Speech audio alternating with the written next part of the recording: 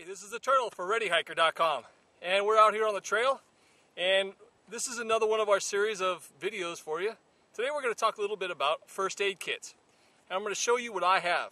Now, as a former EMT and husband to a nurse, I often get asked, hey Dave, what do you have in your first aid kit? And well, today I'm going to show you. Now, by no means is this the be-all to end-all, and this should not be substituted for any medical advice that you can receive from a doctor or licensed nurse. So here's what I got. Now you can go out to different pharmacies or convenience stores and pick up first aid kits.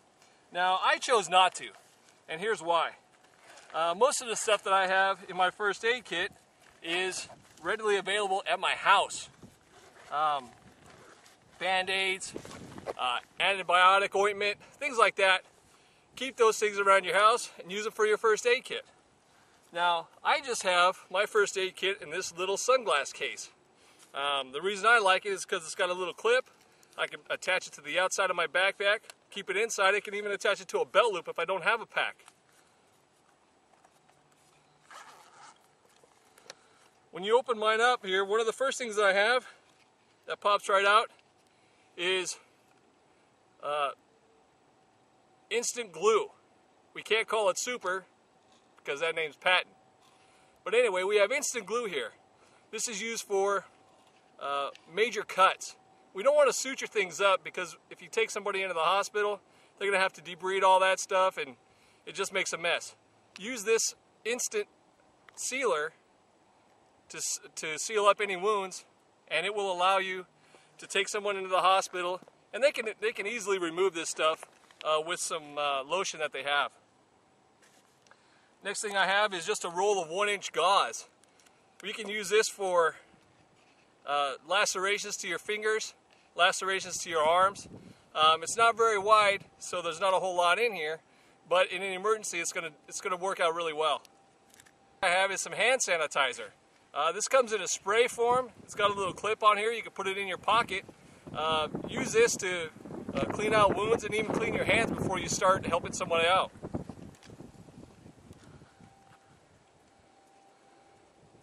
I also have a little pocket mask here for mouth-to-mouth resuscitation.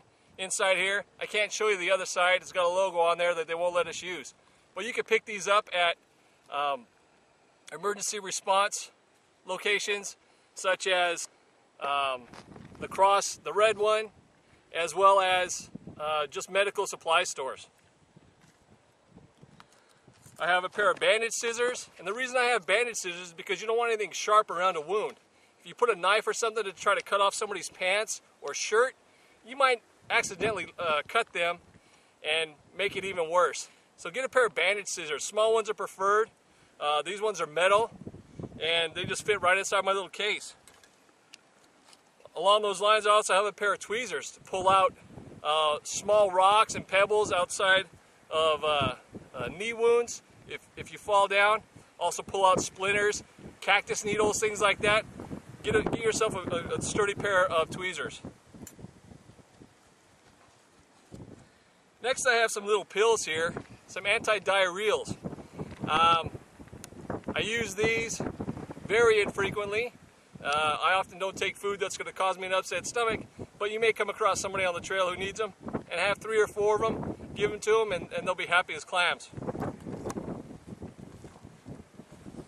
Next thing I have is a little case here of bandages, ointments, antiseptic wipes, things like that. I just have this little case here. Provides protection. It's not waterproof, but it's water resistant in case I go into a lake or something. Keep these around. You can even use these around the campfire to wash your hands at night.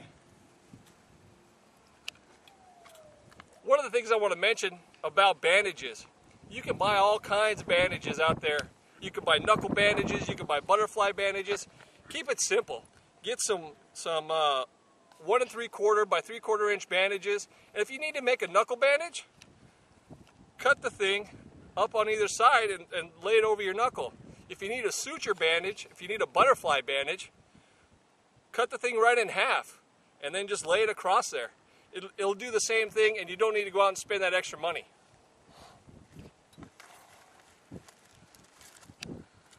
Next thing I have is another waterproof bag, water-resistant bag, with some 2x2 gauze, as well as some moleskin.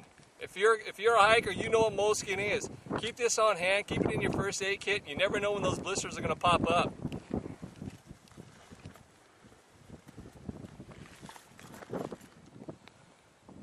Next I have is tape. It's just 1-inch wide tape, medical tape. This obviously can be used for placing gauze on wounds, even taping down clothing, trying to patch up a broken seam on a backpack. It may not work perfectly, but it's going to help you out. I wouldn't use duct tape for any kind of wounds, even though you could probably use duct tape for everything else. It leaves that adhesive on there and could cause problems a little later. One of the other things that I have in my first aid kit, actually doesn't fit in my kit, but I have it as well, is this thermal blanket.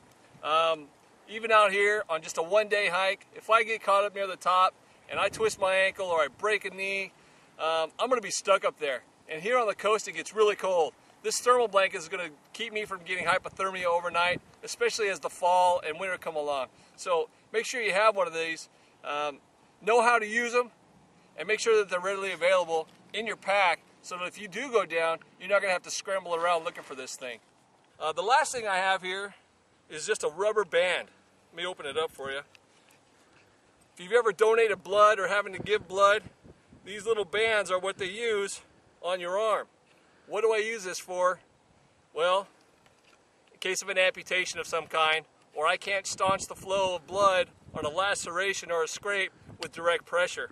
I use this as a last resort to stop that blood flow. You don't have to use your belt or somebody else's belt or a shoestring. Use this and it'll work out well for you. Now again, this is certainly not the be-all and end-all of first aid kits by any means. You can certainly buy them out there. They're readily available. They come in kits. Here's one here, bright yellow so you can see it everywhere. Inside, again, water-resistant packaging, tape, gauze, tweezers, antibiotic, all that stuff is in here. There's even a little card in here to register it, so you can get replacement parts for it.